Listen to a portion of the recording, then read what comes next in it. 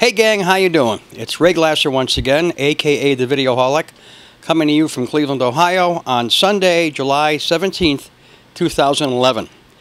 And many of you may be wondering, haven't seen me for a long time here on YouTube, and it's very true. I have not been on camera probably since sometime last year. And there are reasons for that, which I'll get into in a few minutes. I'm sitting in front of what's left of my Betamax library, and I say what's left of because I got a new friend I made last year who lives in Solon, Ohio, who was very slowly shrinking the size of my Betamax library while increasing the size of his. And he's the only guy that's responded to my offer of coming over and looking through my Betamax tape and seeing what he wants to take. He's got 3 Betamaxes so far and about 250 of what were my tapes. And you may be wondering, why am I doing this? Well, a lot of reasons. Number one, I just want to shrink the size of this wall. I just don't need all these tapes anymore because I don't watch most of them.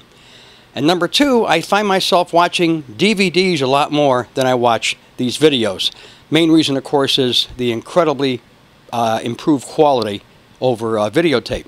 So this is kind of passé. This shirt actually goes back to the days of Miami Vice, which should be obvious to many of you, back in the 1980s. And at one time, that was true. Videotaping was my only vice. I have others now. One is ice cream. But anyway, let me digress. This year is a lot worse than I was hoping it would be. I thought 2010 was bad. 2011 is turning out to be a pretty lousy year for me, which is why I've not really been in the mood to come on camera. But I thought, well, let me do this and get it done. At least people will know why I've been absent from their YouTube screens. Last year was a pretty dull and boring year for me. I was working all year, making a living and all that. Not really crazy about the job I had, but at least I was working. This year I've had 2 major mishaps. The first occurred in January when I went to Las Vegas for the first time in 3 years to attend the Consumer Electronics Show and see some old friends. I had an infection under one of my arms, turned out to be a very serious boil, and I had to go to the emergency room and have it lanced and all that. That bill is still pending. It's a tremendously high bill, which I'm having a hard time paying. So that was one mishap. I spent 8 hours of my Las Vegas vacation in the emergency room. 4 hours one day and 4 hours 2 days later. But at least I got that infection taken care of, so it's kind of history. That's the first big mishap for this year. The second is I'm currently unemployed. For the first time since 1986, I have found myself without a job. I actually quit the job I had at that large bakery where I'd been working since 2008, and I found another job actually right here in Menor, in my own neighborhood. That didn't work out. I lasted there 2 weeks and they let me go. So I found myself without a job. And I'm still looking for a job after about 6 weeks of being unemployed. I'm not getting unemployment. I didn't qualify for it. And things are pretty hairy right now. So in that respect, this has been a really terrible year for me. Have a few irons in the fire that may or may not come to pass, but time will tell. In the meantime, I did retire from my Bakers Union again. I'll be getting a small pension each month starting in September, but nowhere near what I need to live on. So really got to find some work. I'm not qualified to do a lot of things. I've been in the retail and restaurant business most of my life. Have worked in a few factories, and it's very slim pickings up here in northern Ohio. It really is. So it's kind of a hairy situation. So that's what's making this year pretty lousy for me. I recently had 2 anniversaries I want to get into real quickly. In March of this year, I celebrated 4 years of uploading videos to YouTube. And I'm not done. I still have some odds and ends I want to upload to some of my channels every once in a while. But as far as uploading a lot of old clips, I'm pretty well through. Unless I come across some odds and ends I didn't know I had, or I forgot to upload, or whatever, I'm pretty well done uploading a lot of videos to my, I think I have 8 active YouTube channels right now.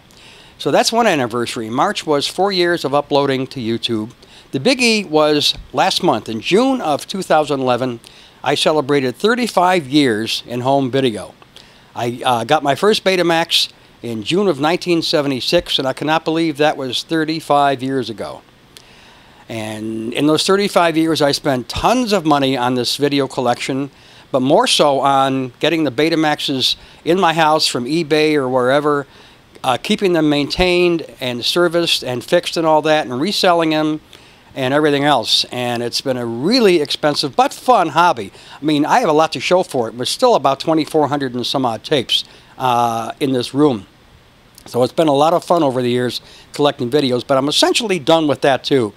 As of this spring, I actually pretty well stopped collecting current TV with the end of Smallville, which I've been following religiously since 2001 when it premiered, and it ended in the spring of 2011. Great series. I love the whole Superman saga, and I thought it was a very, very well done series. But with Smallville ending, I no longer collect or watch current TV, network TV, syndicated TV, whatever.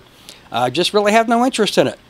It's funny, back in the 1970s, if you taped a 1-hour TV show and took out the commercials, which we all did back then, you were left with about 50 to 52 minutes of program content.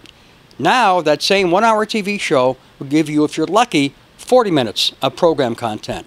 So they've actually added about 10 to 12 minutes of commercials in a 1-hour TV show over the last 30 to 40 years. That's pretty lousy, if you ask me. Every 5 minutes you have another commercial break, and those little animations on the bottom of the screen drive me nuts, and even the station logos make me crazy. I just hate it. So that's part of the reason I just don't have any interest in watching or collecting current TV. Plus, I have a whole wall of videos to watch, many of which I have not watched in 20 to 30 or more years, so I have plenty to watch on my TV. Plus, I have a pretty good-sized DVD collection, which is always growing. I'm buying used DVDs off Amazon, or renting them for Redbox or whatever. And the quality of DVDs on my HD TV is just incredible. So I'm really happy with that. That's why I'm watching fewer beta tapes and more DVDs. Plus the fact that many movies I have on beta that I now have on DVD, I don't need the beta copies anymore, so I'm giving them to my friend Mike, and he's enjoying them. Even though they're not quite as good as DVD, he may not have them on DVD.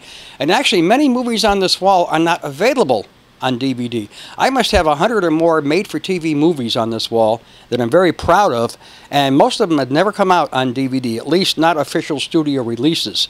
A lot of times you can buy what I would call bootlegs of them, when somebody takes them off TV like I have, and they burn them to DVD and sell them on the internet.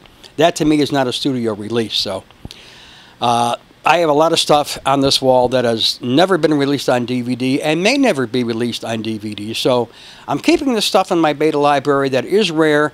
A lot of network TV specials that will never be shown again, I am going to keep. But most of the movies that are pre-recorded, or most of the movies that are widely available on DVD, I don't have to have them on beta anymore. So that's the story. That's why my Betamax library is shrinking. That's why I am no longer essentially collecting on home video. I can really say I was in home video for 35 years because I really stopped collecting off TV. I'm only collecting movies now on DVD. And once in a while, if I find a little gem somewhere on TV, I'll tape it. And that's pretty much it.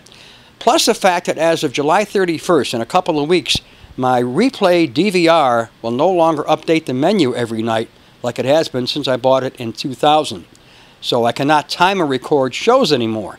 What I'll have to do if I want to record a show that's on in 12 hours or something is just keep the replay on, tune to that channel, and go back to what I used to do, time and record on a Betamax by using the audio and video inputs of the Betamax coming out of the DVR's audio and video outputs. And that way I can still record a TV show.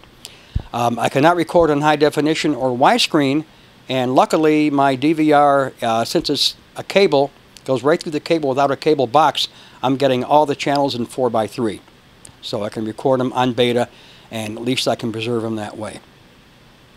So that's pretty much the story. That explains why I'm having a bad year this year, why I've stopped collecting videos, and my 2 anniversaries of this year.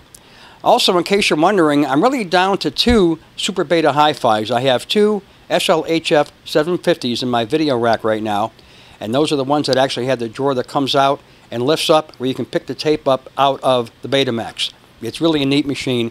Records and plays back Beta 1, 2, and 3, and both of my 750s are in really great shape, so they should last me quite a while. I'm putting very little use on them these days. So, that explains where I've been, why I've not been on YouTube that much, and I just hope this year gets better. It's not very good at all so far. I really don't know how this year's going to wind up. but hope it's better than it is right now. Anyway, Ray Glasser signing off from Cleveland, Ohio on Sunday, July 17th, 2011. And take care, and we'll talk to you again someday. Bye-bye.